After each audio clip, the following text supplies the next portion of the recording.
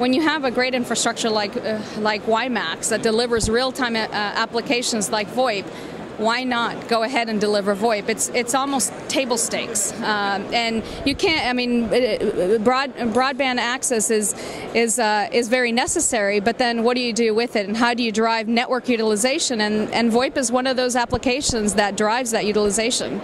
Okay, so LTE and WiMAX are built on some of the same basic technologies, both OFDM and MIMO. In many ways, they're very similar in nature and similar in terms of the value proposition that they deliver.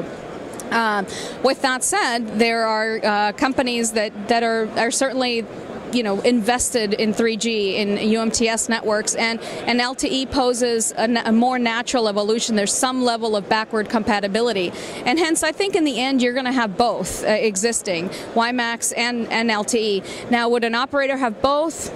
I mean, it's hard to say whether that's the case, but I think that they will certainly coexist in the world.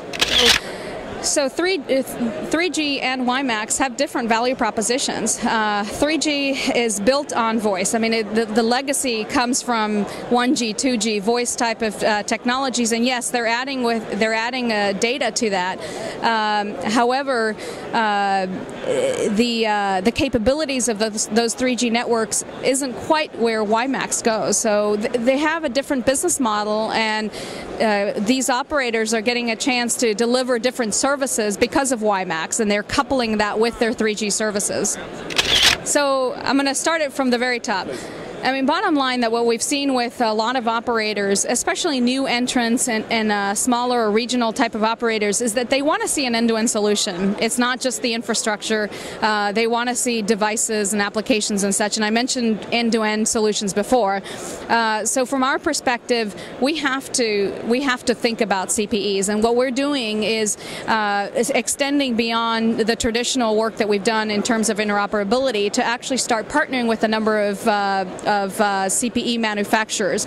So, for starters, we are reselling Zycel as an example for connectivity type of devices, data cards, indoor and outdoor type of CPEs, and that's for Wave 1. And then for Wave 2, we're going to have Nortel branded devices as well that are leveraging partnerships in Taiwan as well to deliver Wave 2 type of devices. Again, similar connectivity type of devices.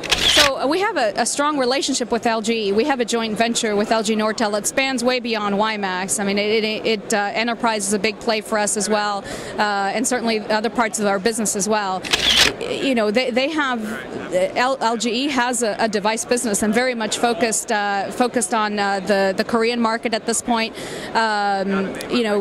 Who's to say what will be next with Nortel and LG? Yeah.